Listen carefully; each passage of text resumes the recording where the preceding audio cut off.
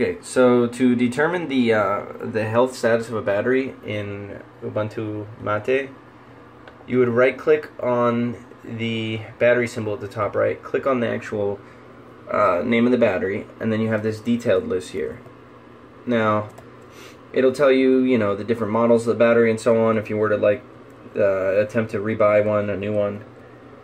But overall, the most important aspect here is the total capacity. So in this case, the battery has 16% less capacity than it was originally purchased.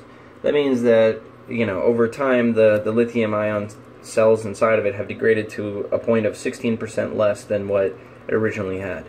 Okay, and so the reported rated overall power capacity of this battery, where it says energy design, is 47.5 watt hours. And what that means is that when it came out of the factory, it was designated to have that amount of capacity overall.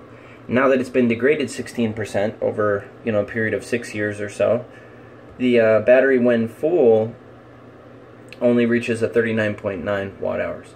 Now, that's not necessarily a bad thing. A lot of laptop batteries are a lot worse, and in fact, they may not even hold charge at all. So that means that this battery is still healthy.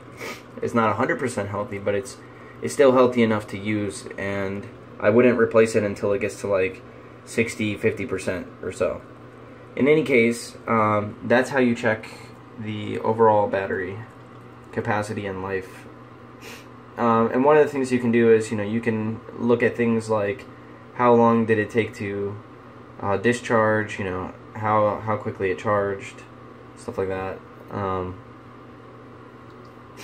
So there you have it. So it does give you a comprehensive look at the status of your battery.